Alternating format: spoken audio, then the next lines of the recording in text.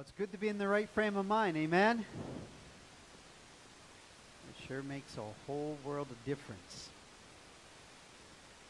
Praise God. Yes, I'm not quite sure why our bodies sometimes reject the natural world that God has made. The Bible says He created the world and He said it was good. But somewhere along the way, for some reason, our bodies seem to be even rejecting the natural elements. However, believe in the power of the Holy Spirit. Believe in healing. Amen.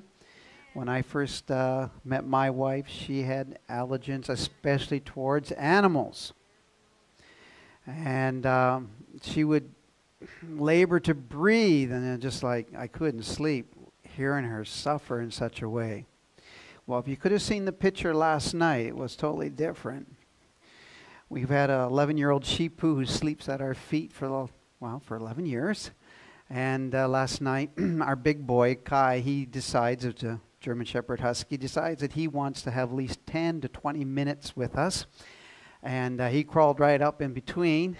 Last time I looked, he's like that. And of course, my wife, it doesn't bother her. Praise God. God heals, amen? He heals, and that's the testimony that I have tonight. Amen. So we're going to move into what we've been looking at, 1 Timothy. And we've been looking at the subject of discipleship and touching on different bases to encourage our hearts. The Bible says to study to show yourself approved, a workman who does not need to be ashamed, but rightly dividing the word of truth. Amen. And so we have been looking at that and looking at the whole, as we just said, the whole subject of discipleship. How many have learned something about Pastor Tim? Amen. Okay, we've learned something about Pastor Tim. How many of remembering the whole particular thing about discipleship is that we're to show the heart of the Father to the world. He should see us, amen? He should see Jesus. Everyone should see Jesus in us. And that brings us, we said, what truly is a disciple? I'm going to move along really quickly here, but the true definition of a disciple is that they are a follower of Jesus. You can't be a disciple if you're not obeying and knowing the heart and the will and the purpose of our Heavenly Father. Amen? And so the Bible says that we are to be a follower. Of course, I've asked the question, is there a big difference between being a Christian and a disciple? And kind of played along with that. And yes, there is. Everyone can be a Christian. I can say I'm a Christian, but the only way I can be a disciple if I'm a doer of the word. Big difference. A lot of people say, well, yeah, I was born in a Christian home. That doesn't make you a disciple. A disciple follows the Lord Jesus Christ. John 12:26 says, anyone who serves me, he must follow me, and where I am, there my servant will be also. If anyone serves me, the Father will honor him. Amen? And what we do is we look towards having the favor of God in our lives. But the only way we gain that is by following Him, because we have to think of dying to self. Say, I must die to self. The only way we can pick up our cross and follow Him, Jesus said, deny yourself and follow after me. And He also said this prayer in John 17:22. He says, I have given them the glory that you gave me, that they may be one as we are one. Number one, what is glory? We talked a little bit about glory and defining that. I'm not quite sure if we have it further down, so I'll just move closely on this. The emphasis here in John 17 is that they may be one, and we're going to learn about water baptism and about baptisms, what that really is talking about. But it's about us becoming one in Him. Say one. John 17:20, Jesus continued to pray, and He says, my prayer is not for them alone, but I pray for those who will all believe in me through their message. Jesus is speaking that even to us today. The way the world is going to know that He was sent by the Father is that they see Him through us. Our message is just not our mere words. Our message is about what we do in this life, how we exemplify Him, how we live out our lives.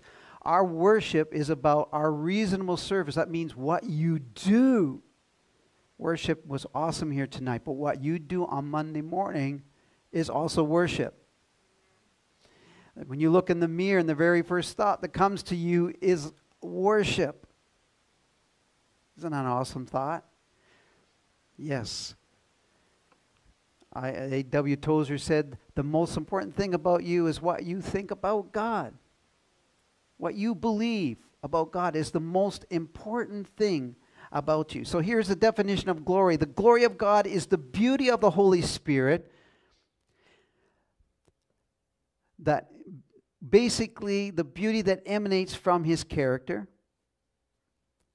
and all that He is. The glory of God is the manifested in all His attributes together, which never passes away because He is forever, amen, and it is eternal. So glory is the essence of who He is. And when we want glory, we have to allow the Holy Spirit to abide in us, to live in us. It's Christ in me, say together, the hope of glory. Say it again, it's Christ in me. It's Christ in me. It's not out there, unless it's the body of believers, yes, emanating and showing forth the glory of God, but it's about Christ in us. That's what the glory is all about. We talked about Peter's restoration, and you guys can mark it down. I know we've talked about this, Mark 14, chapter 14. You read through there, in John 21, where it talks about Peter. And we know that Peter basically learned to be really what it means to be meek. To be meek, and that is to have strength, not in one's own self, but strength in the Lord. Well, often we put our strength in ourselves. We believe we can do it, but we don't really understand it's not about us. It's about the Lord's will and the Lord's way. Period.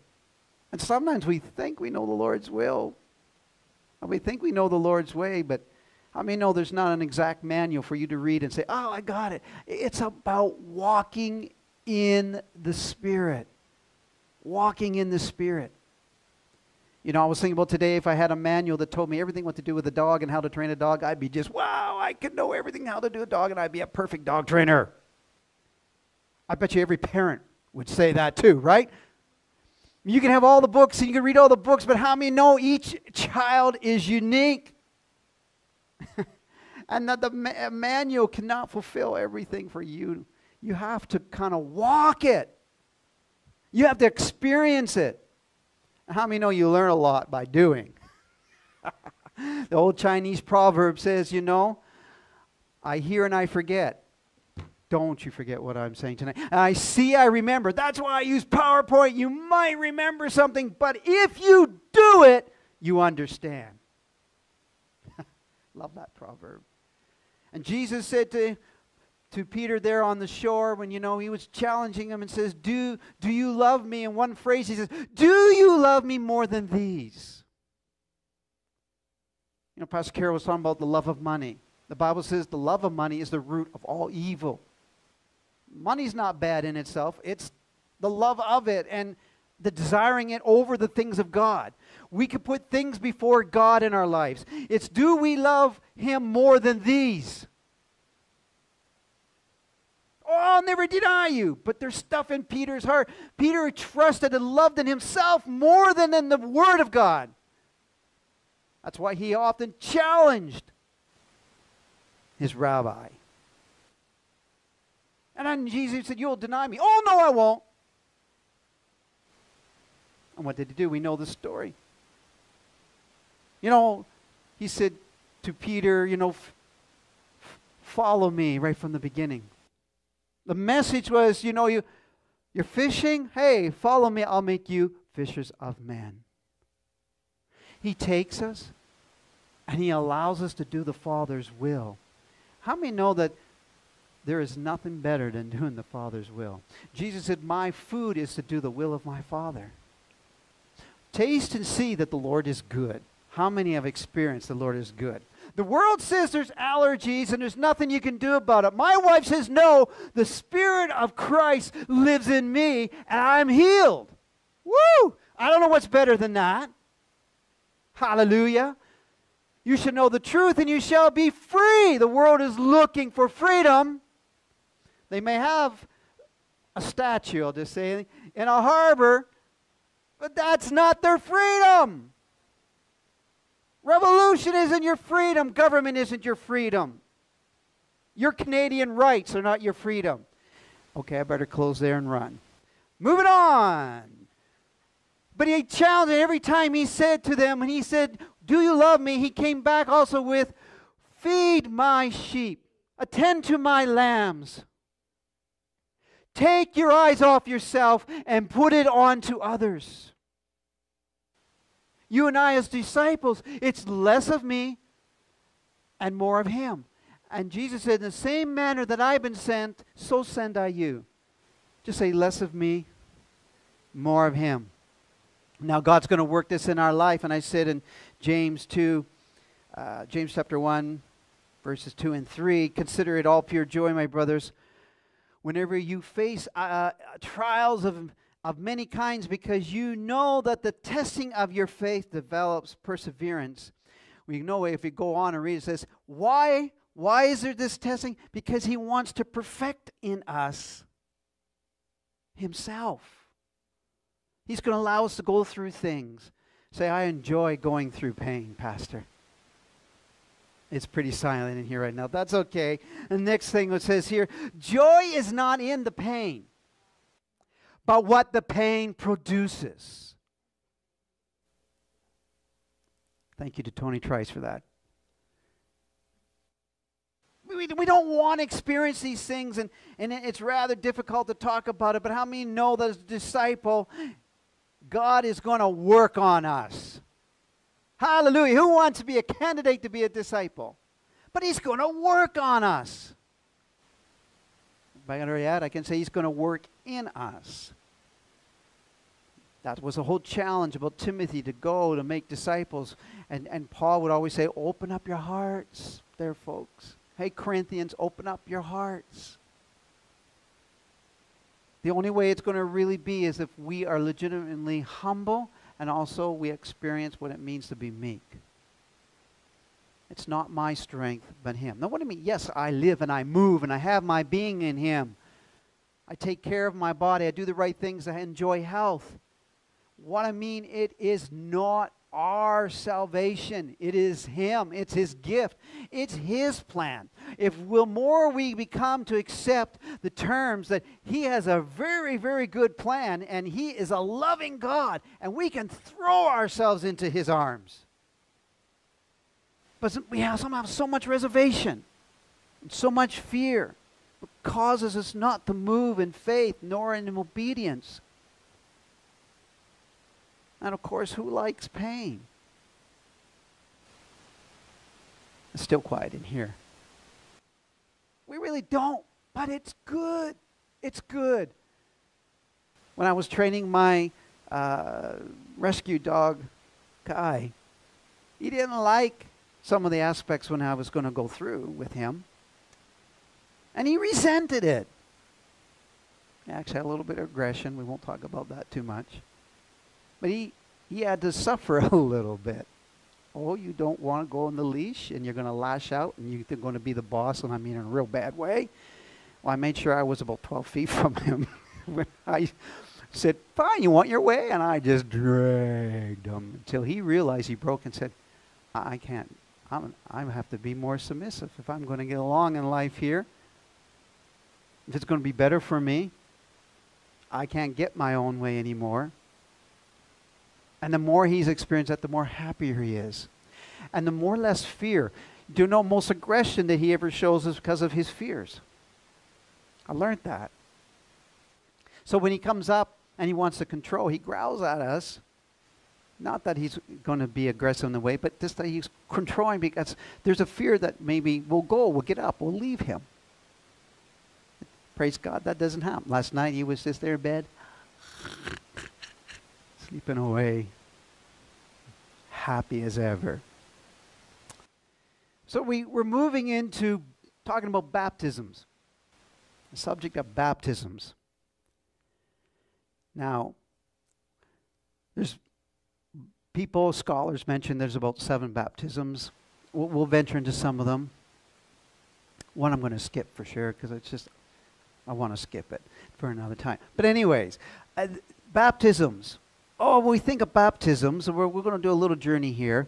I know the first thing that comes to our mind is water baptism. And that is something that we know is what we call full immersion. At least that's what a lot of Christian churches believe today, full immersion.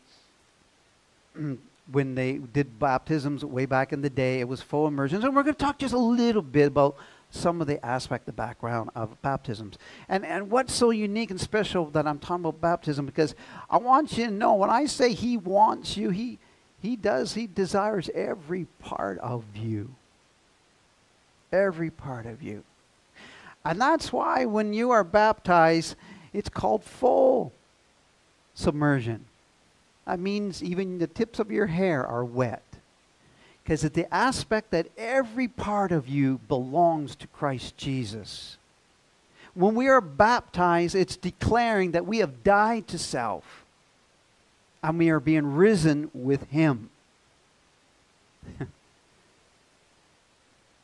Say amen. And this concept of baptism goes back a very long way. And I got a picture there shows a specific thing that is very part of the Jewish culture, even to this very day. But you can go back, way back to the book of Leviticus, even in the Old Testament law, where it talks about purifying themselves, cleansing themselves. The mikvah is a ceremonial cleansing place. This is a very old one, and I could have showed you some that probably you'd wonder, really? I am going to go down in there, because every mikvah has to be below ground. And some of them, when they were dug, even in the long ago in the ancient days, if I can put it that way, you kind of looked and you're like, oh, really? I'm going down there. I think the emphasis spiritually today is, it's a depth that we go into in dying to self. Now we know that there was the Levitical law about all the cleansing. We don't have to go into all that, but if you want to mark it down, you can read in Leviticus chapter 15 and also in Leviticus 19, and it talks about what they had to do in order to be in the presence of the Lord, and it was about the cleansing. I'm going to come just a next picture to show you a modern day aspect of what we've been talking, a mikvah. Now, many Jewish homes can have these. Even modern homes today, they would be in, like I say, below ground. It's often the lower level, or we would call it basement. There's many public places that they go today that they celebrate. Now, I'm not professing I know everything about the usage of the mikvah today, but I'm just letting you know it is still practiced to this very day. And interesting, when they do so, it's often to make things kosher, yes. Even pots and pans and appliances will go in there. Now, you don't go in there to bathe. It's not about having a bath. It is an aspect of a spiritual connotation here. You are clean before you go into mikvah physically, but it's about a spiritual aspect. Even they honor that. And so when they're going into it, they're going down those steps and around, and then there's finally a deep pool. That pool has to be water that is from the ground, natural water. And so what they would do to that is when they go into it, they're pretty deep, and then you submerge yourself. Now, traditionally, they do it 3 times. As I'm not saying I know everything about it, I'm just telling you what they do. However, I think it draws significance that, Jesus was what? How many days before he came back up? Amen?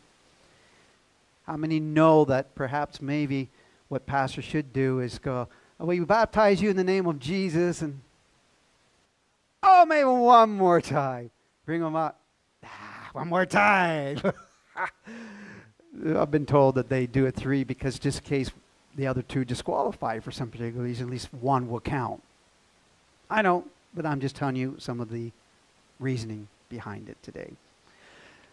But maybe for us, maybe it should be, 3 seconds each time. Hallelujah. But God is good. So there is this traditional aspect that as culturally went, it not only was for the ritual of cleansing, but anyone who wanted to become a Jew, meaning non-Israelite in that day, who wanted to be basically, as we would say, inducted as part of the Jewish faith, they went through this aspect of cleansing. A traditional ritual, if I may put it that way, that they were baptized. They may not have used that word, but I mean they went through the cleansing of the mikvah in order to be deemed as an Israelite.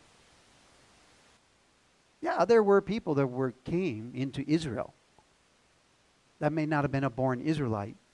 Remember, Jesus always, or pardon me, the Old Testament always reaffirms that they were to be a light to the nations, and they were not to what? Turn away the strangers. Is that not true? They were to be inviting. You and I today, we are to be a light to the world, just as Jesus came into this world to be a light. Amen? Jeremiah 17 is a play on the word about the mikvah. It says, Lord, you are the hope, the mikvah of Israel. All who forsake you will be put to shame. Those who turn away from you will be written in the dust, because they have forsaken the Lord, the mikvah, or the spring of living water. Now, the word was used in a play on the words, but because bringing the emphasis on the meaning that He is our hope. He is the living, life-giving Spirit today. He is the mikvah. He is the spring of living water. Say with me, living water. Say with me, spring up, O well, within me. Amen? He's living water. Hallelujah. Anyone who drinks of me shall what? Never thirst again. We are baptized in Him. And that's what I want to make emphasis, that what we do today, we're coming down later on. Not that I'm going to try to rush and get there tonight. I am in no hurry tonight. So I will, if we get only 2 or 3, that's fine. But it must be understood that baptism is an outward proclamation of the inward conversion. In other words, it was a testimony to those in that day that they were declaring, I am going to become part of Israel. I give you my heart. Now we know that sometimes God did some other things. We won't talk about that tonight. What they had to do, especially the gentlemen amongst the clan. But anyways, we know that this was practice. We understand today for us to be in Christ, it is important to be baptized. But understand, it's not about the ritual. It's about what happens on the inside of us. Amen? That's why Jesus brought very much, I believe, with the high priest when he came, saying, how can you be born again? Jesus said, you must be born of water and of the Spirit. And Nicodemus would understand that, because being a Pharisee and now the culture, they understood about the ritual of the cleansing, the aspect of using the water for purification. But they needed the Spirit of God in them, amen? And that was the promise when Jesus left. He says, I promise you the Holy Spirit. Hallelujah. Amen? And that's what we're experiencing today. So we're going to look at a baptism tonight, and we'll read the scripture. Now, it's very interesting. Paul even plays on the aspect of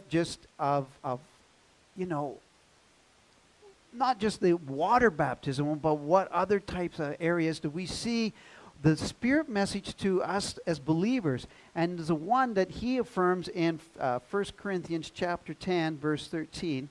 And I'd like to go and read a little bit out of there. So I'm going to turn to my Bible as well. I'm going to go to 1 Corinthians with you, chapter 10.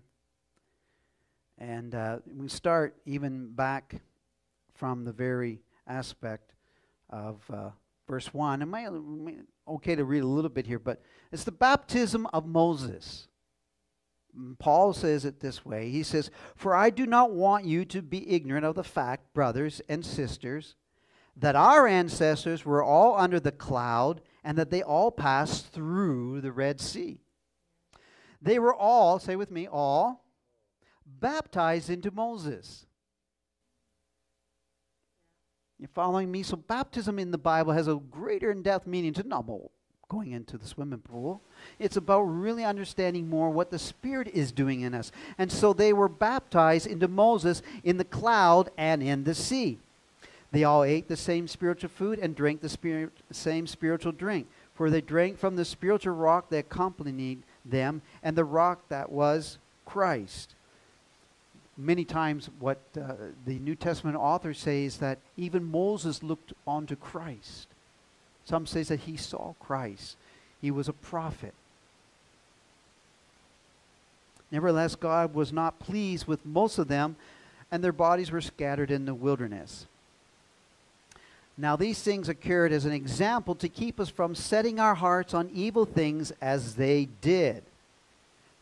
And then he goes into all the things. Do not be idolaters, as some of them were.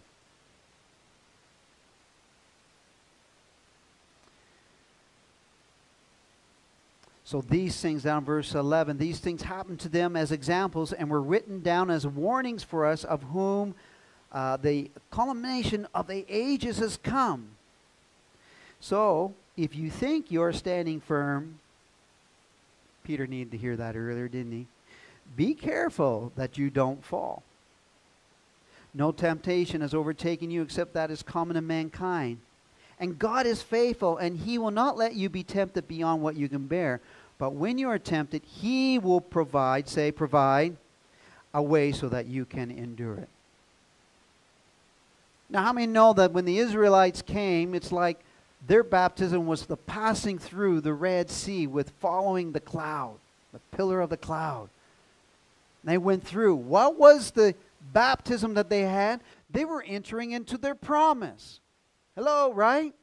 And so he was making the analogy that as they went across and went through, there on dry ground is the same, because God divided the waters. That their baptism was that they went through that so they could gain entrance to the promised land. Your baptism gains you the promises that are in Christ Jesus. For when we identify ourselves with Christ, they identified themselves with Moses at that time, but we identify ourselves with Christ so that we are going to experience his resurrection life in us. How many know that it says we have received all blessings in Christ Jesus? How many know that says that if he is our Lord, we will be blessed in him? Amen? And if we desire him to be our master, how many know that we'll no longer be fulfilling the lust of the flesh? He says, don't be deceived. Peter was deceived, even deceived himself, because he thought he could do it in his own strength. But you can't. You have to be baptized in Christ in order to be successful. How many know that Peter was a big changed man when he received the baptism of the Holy Ghost, as we would call it? We'll look at it. There's the baptism of the Holy Spirit. How many know he went out and he gave the best sermon, but in the very end of that sermon, he said, repent, be baptized, and receive, there's a third thing, the Spirit of Christ. I won't venture into that. I'm running ahead of myself. That's okay. It's kind of hard to talk about baptism and not start, submerging them all together here. But we see when the uniqueness that Paul used this example about Moses' baptism. And he was referring that as God led them through to the very promise he had to them, it's the same for us today when we are baptized in Christ. Amen? And we're receiving the fullness. Say the fullness. You believe that? If you don't, come see me on Sunday. We're going to the pool, and we're going to make sure we dunk you more than 3 times until we really know it's all of us. Every part that's baptized into Christ. Say, all of me. Oh, hallelujah. So we're going to go to the next subject called the baptism of John. We all know, we've all probably read the story so much, and John was there and he was baptizing in the river Jordan. And so there you go. This is before even Jesus was crucified and resurrected again. Before Paul even preached, there was John, and we call him John the Baptist because what I told you, it was not a foreign concept to them in that day. The only thing is that the scribes and the Pharisees stood very far off and did not enter in with John. Why? Because they thought they were cleansed. Yeah, no, they did the mikvah. They did the ceremonial stuff. Remember, Jesus is not what's on the outside. It's what's on the inside that defiles a man. All meshing together here now. And so we have the story of John the Baptist, and it says he was preaching. Oh, what was he preaching? Well, some of you have been around the block enough around here saying, repent. He was saying, repent. And then he would say, and be baptized. They understood what that meant. They understood there was a cleansing. But, remember I was saying, we're coming to, the mikvah was a foreshadowing of the times that was going to come to the things of Christ. John is even a closer foreshadowing of that which was going to be in Christ. Because later on we know that John said, you know, there he is. He, the Lamb of God, who shall take away the sin of the world. He said, may he increase. Hello, now it's time for us to decrease. It's the same thing we've been saying. The only way we can be a disciple is to deny ourselves. Less of me and more of him. Isn't this great on a Wednesday night? Say, less of me and more of him. Hallelujah. You'll wake up tomorrow and you'll say, I think I remember Pastor saying something about me. Less of you. Hallelujah. Oh, that's a great frame of mind. Yes, it is. Yes, it is. It's a great frame of mind. Hallelujah. Less of me. So we know it's repent and be baptized. And that's what we just talked about, that Peter, and you read in Acts chapters 2, down verse 38. Right? I think I got it right. Change books. Acts 2:38. And Peter replied, this is after a great long sermon, repent and be baptized, every one of you, in the name of Jesus. Now, that was the same message that John was given, but John was talking to them. Yes, it was a genuine, he was a man of God, but you see the difference between that and what they were just doing ceremonially all the time in the mikvah was John was saying, it's about your hearts now. It's about your heart. You need to repent. And if you're repenting, then you come and you can be baptized. Baptism isn't going to change you unless you are repenting. Christians can say, I'm a Christian, but if you're going to be a disciple, you will walk a life of repentance. And I just made my apostle and pastor happy, because I think for the last 35 years of all I've ever known as her message is that repentance. Our life is about daily repentance. Hallelujah. I'm just sounding like her. Because the truth and the reality is those were the first words, and we're going to come to Jesus here, when he went into ministry, right? Repent, for the kingdom of God is at hand. Okay, so I'm going to just read it. So Peter replied, repent and be baptized, every one of you, in the name now. The difference here is, for Peter, because see, John foreshadowed this. Be baptized in the name of Jesus Christ for forgiveness of your sins. And what's he say? And you will receive, say with me, receive the gift of the Holy Spirit. Woo, hallelujah.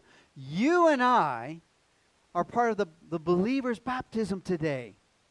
Where that great commission, as You know, as disciples, we're to go and make disciples of what? Of all nations, of everyone, baptizing them, right? Teaching them, baptizing them in the name of the Father, Son, and the Holy Spirit. Amen. And that baptism is about in the name of Jesus, so that they are what? Confessing that they are sinners, but now they are what? Renouncing the old life and gaining the new. And then they're being baptized. They are receiving the Holy Spirit. Hallelujah. It's good. Say it's good. Hallelujah. So I want us to go, and we're, I know it's a Wednesday evening and you're waning on me, but just stick here for a little bit. You ready? We'll go to the baptism of Jesus, and we'll end here tonight. Now, we know that this is actual, we're talking about the aspect of Jesus himself being baptized. However, we did go a little bit where Jesus challenges us and says, you can participate in the same type of baptism I had. But he only stretched it further and said, how about the baptism of my suffering? Remember, we touched on that last week. Oh, we all love that baptism, don't we? Woo! That's why I did it first. We all run to that one. Oh, I love the subject of baptisms. And Jesus, how about the baptism of suffering? The baptism of Jesus. So we just talked about John. And in that story, we know this, but just let me paint it a little bit. Along comes Jesus. And when I just said John made the declaration, behold the Lamb of God. Now, interesting. John is saying, repent and be baptized. We all know the story, don't we? But Jesus came and says, baptize me, John. Now, John all of a sudden sounds like Peter. What? Whoa, hey, you don't need to be baptized. You are the one who's going to redeem the entire world.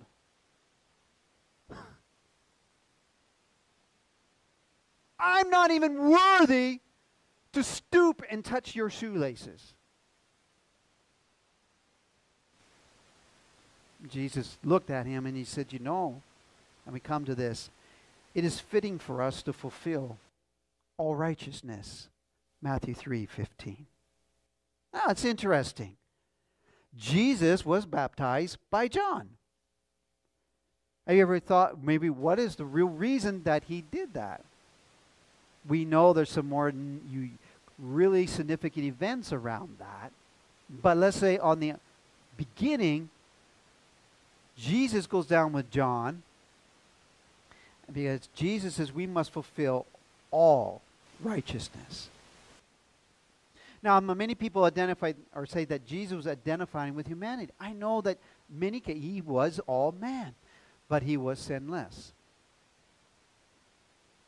So the significance of baptisms here, he was signifying that as even disciples, there is a uniqueness where we have to make sure that we are in our entirety given to the will of God. Because why? Right after his baptism, we know he was set into motion for specific things, wasn't he? We'll come to that even closer. So let's just go back. So there he is, and he is being baptized. He who is sinless. It reminds me also of the words when we just said many times in John, the prayer of Jesus in John 17, Jesus even said, sanctify them as I have been sanctified. That made me think many times, why did he pray that? Well, Jesus doesn't need to be sanctified.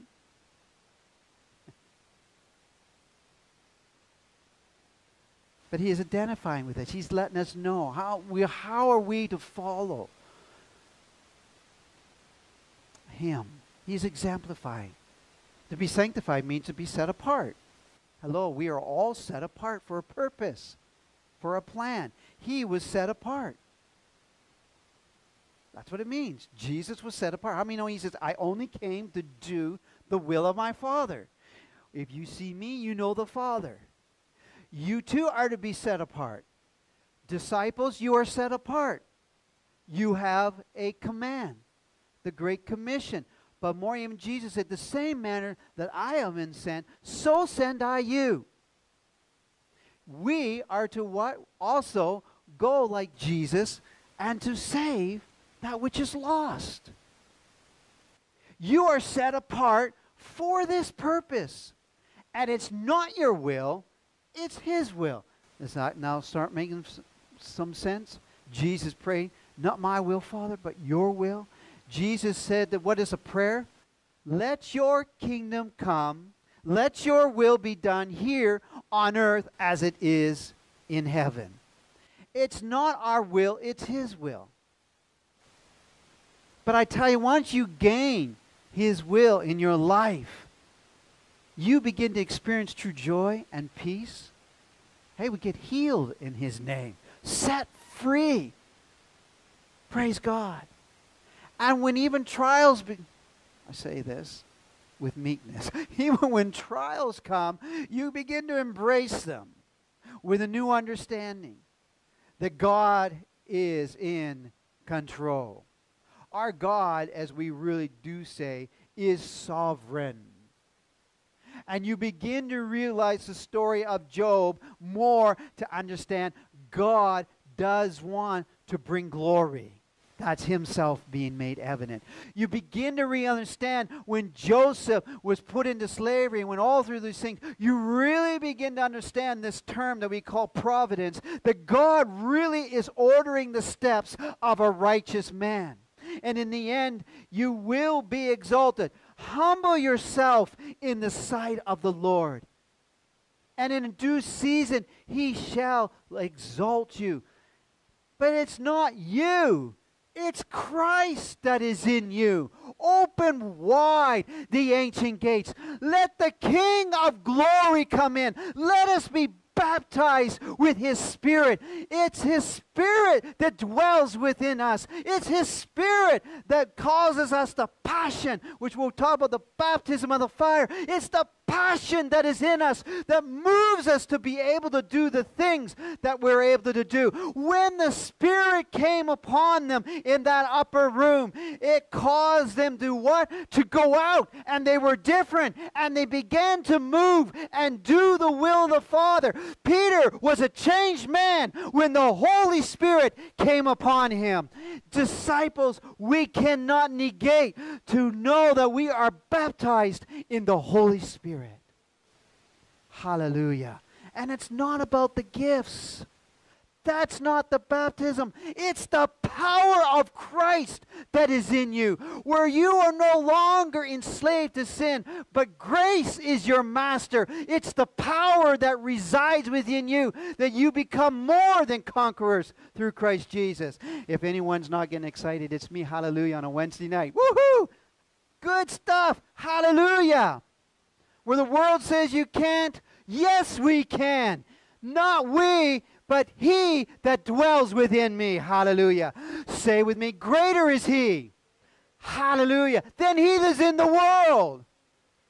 Oh, that has helped me so much when I travel. It's helped me so much when somebody goes, oh, how can you go there? Aren't you afraid? Are you afraid of the voodoo that's in Haiti? No. Greater is He that is in me than the voodoo that is in Haiti. Come on, disciples. Christians fear. Disciples move in faith. Hallelujah. So Jesus said it is fitting for us to do this, John. It is fitting to fulfill righteousness. Righteousness means right standing with God. This is God's will, is what He is saying. And as soon as He was baptized, if you read Mark, it says as soon as He was baptized, He was sent to go out into the wilderness. So, pardon me, Book of Mark. Immediately is the word. Immediately He went. When we begin to experience the baptism that is ours in Christ, it will move you into His will. You will be compelled. After Jesus was baptized, how many know the dynamics of His ministry totally changed? Actually, He wasn't even really made known yet until He was baptized. That is the fulfillment of righteousness. You and I know the only way we're going to move in this world and fulfill our mission in Him is that we are baptized in Him. Now, I'm not talking about going down to the river and dunking you again. I'm talking about your life surrendered over to Him, and His Spirit indwells in you.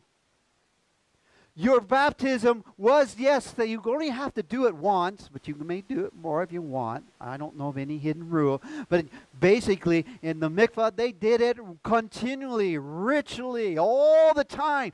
But in Christ Jesus, He died once and for all. It says, just go and be baptized. It's finished in Christ Jesus. Hallelujah. But are we living it that way? Are we showing it that way? Or are we dragging our heels? Are we having things where Paul says in Corinthians, be careful. Be careful. Don't be like the Israelites who were in the baptism of Moses. Also exercise caution to not have idolatry. I'm talking about our hearts. The biggest idol is ourselves. Right? I did it my way. The idol is ourself. So if we say I and we cross it out, we have the cross. Amen. Hallelujah. Say, God is good. I think that's good. When we got down to Moses' baptism, John's baptism, and we talked about Jesus' baptism, and we know that it changed a lot. And of course, exemplified the Holy Spirit sealed. When He was baptized, again, it's about the Holy Spirit, right? And so when He was baptized, it says then the Holy Spirit descended upon Him like a dove. I know I had a picture of the dove in somewhere. No, it's the next one. Yes, baptism of the Holy Spirit. Oh, we like the dove. Now, we don't know if He really was like, pardon me, a actual dove, but it's like a dove. We weren't there, but the point is, it was the Holy Spirit. Say with me, Holy Spirit. It was the Holy Spirit. And Jesus said to them, this is my Son, whom I am well pleased.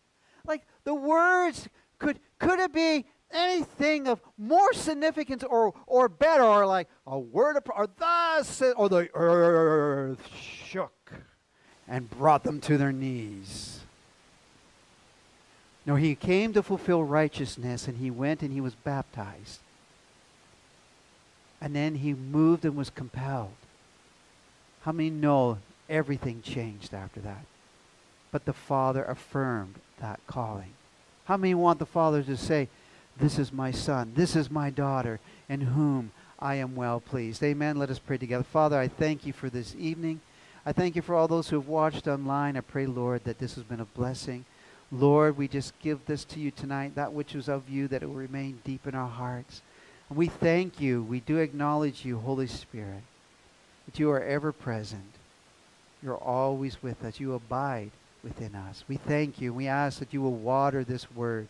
We thank You for the significance, Lord God, what it means to be fully given to You. Lord, we thank You for the move of the Spirit in this place. We thank You that You're moving in our hearts. And Lord, You are changing us. And Lord, thank You, Father, that we are seeing the glory of God. Amen.